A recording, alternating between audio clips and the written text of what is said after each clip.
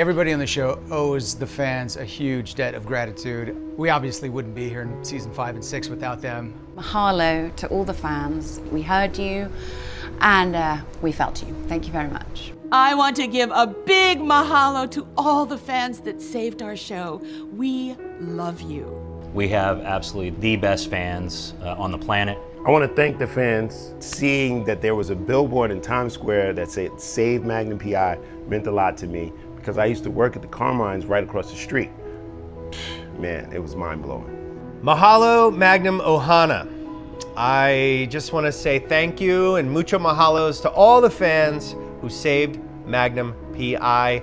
Thank you, thank you, thank you. We love you.